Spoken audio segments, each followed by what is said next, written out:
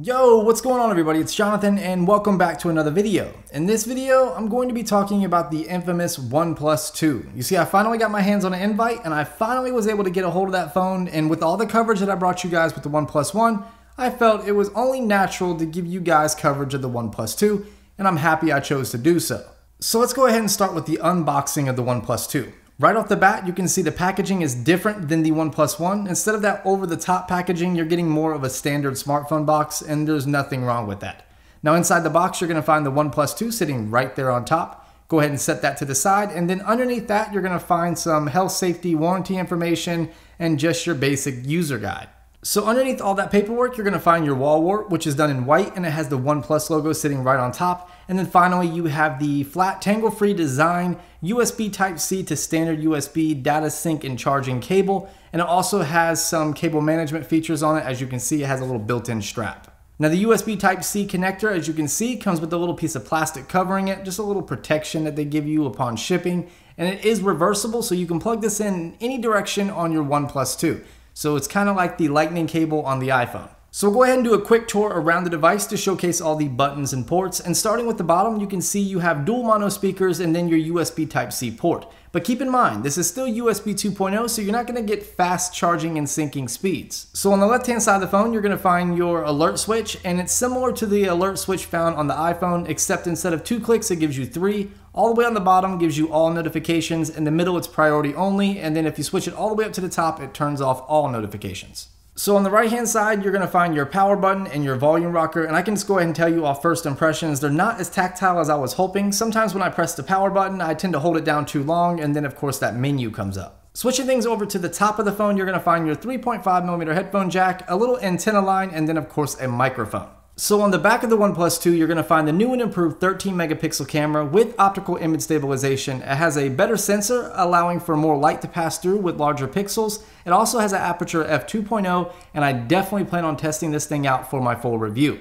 Now on the back side, you're also going to find dual tone flash, as well as laser autofocus, which I will be testing out to see if it's as good as the LG G3 or the G4. Also on the back side of the OnePlus 2, you're going to find that sandstone material with the OnePlus logo right there in the center, and it still feels just as good as the OnePlus 1 did. Now I can just go ahead and tell you the OnePlus 2 feels a lot more solid than the OnePlus 1 ever did. That metal on the sides gives it that extra premium push to let you know you're holding a very well crafted phone. It has a smaller footprint, it has that nice curvature to fit your hand good, and overall I can't say nothing bad about the design of the OnePlus 2. It has a little bit more weight to it, making you think that it's a little bit more durable even. So one thing OnePlus did correctly is release the style swap covers with the OnePlus 2. So whenever you get an invite for that phone, you can go ahead and pick up one of these covers and slap it on the back of your phone, giving it a little bit more of a unique feel to it. I picked up the Kevlar, and I also picked up the black apricot. Now I can just go ahead and tell you that the black apricot is my favorite. The Kevlar does not look bad, but it's not real Kevlar, and it kind of threw me off. All it is a piece of plastic with the Kevlar material on it,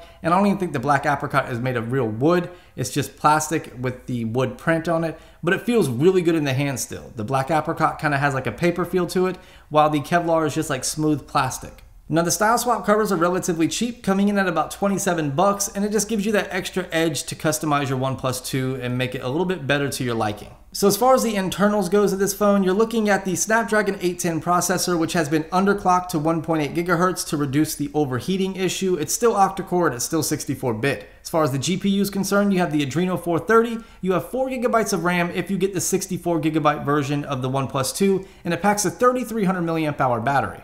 Now with a battery like that, you would think that you would get really good battery life. However, my 2 days of use, it hasn't been that great. But I still have a lot more testing to do, and I'm going to hold my thoughts until my final review. As far as the front of the phone goes, you're looking at your dedicated sensors at the top, an LED notification light which can be customized to a different color if you want to, and you also have your new and improved 5 megapixel camera on the front. Shifting things on down, you have that beautiful 1080p 5.5-inch IPS LCD display, which is good for a PPI of 401. Coming straight out of the box, this display is gorgeous. It's very sharp, has great color reproduction, it has excellent viewing angles, but I still have a lot of testing to do. I want to see how accurate the colors are, as well as how good outdoor visibility is. Now on the bottom of that display, you're going to find two physical capacitive buttons, which are little lines. They can be customized in the software, which I'll show you in just a minute. In between those physical capacitive buttons, you're going to find a physical home button, which is actually a fingerprint scanner as well. And I'll show you how well it performs in my full review, but I'll touch base on it a little bit in this video in just a minute. Now some of the downsides about the OnePlus 2 are A, it doesn't have an SD card slot, which is okay, the OnePlus 1 didn't,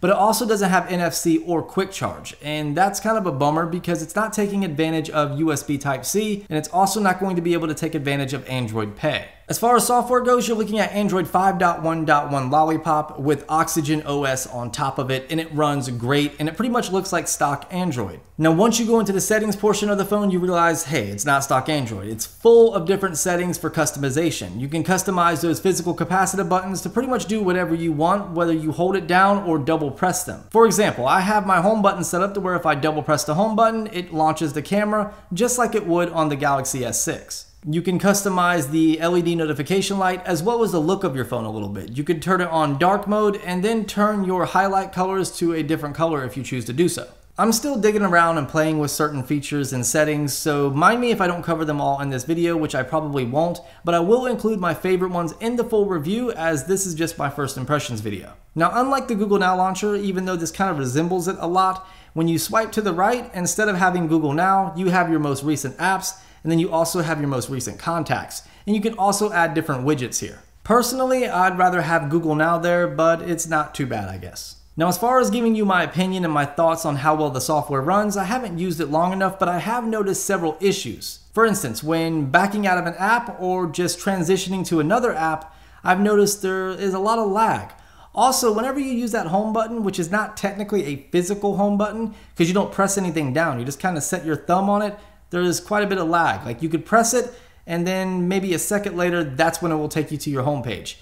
There's just a little bit of a delay similar to what the OnePlus 1 had before they updated it and fixed it. Now another issue, of course, is a known issue. A lot of the reviewers are talking about it is with the fingerprint scanner. It doesn't always work, especially depending on what angle you have your thumb at or whatever finger that you're using. You can see here that it didn't register the first couple times and then boom, and it unlocked it. The easiest way I found to unlock your phone with the fingerprint scanner is not to turn it on and then scan your fingerprint, is just set your thumb on the home button and let it unlock and register your fingerprint all at the same time. Now, of course, you have your motion gestures, which are a carryover from the OnePlus 1, such as drawing a circle to launch the camera, a V for the flashlight, you can double tap to turn on the display, and you also have music controls. Now, the only overheating I've experienced on the phone so far, and I really haven't tested out gaming or anything like that, is just when downloading apps. Whenever I was just pretty much restoring my phone, even though it wasn't from a backup, I was just downloading all the apps that I use, it did get significantly hot, such as updating Google services and things like that. Make sure you guys stay tuned so you don't miss my full review, which should be coming up in the upcoming weeks. I'm really looking forward to testing out this phone and bringing you guys an in-depth full review of the OnePlus 2. Make sure you like this video, subscribe to my channel so you don't miss that. Go ahead and follow me on all my social media connections so that way if you have any questions about this phone, you can get at me more directly and I will get back to you a lot more quickly. I really hope you guys enjoyed this video, and of course I'll talk to you in the next one. Peace.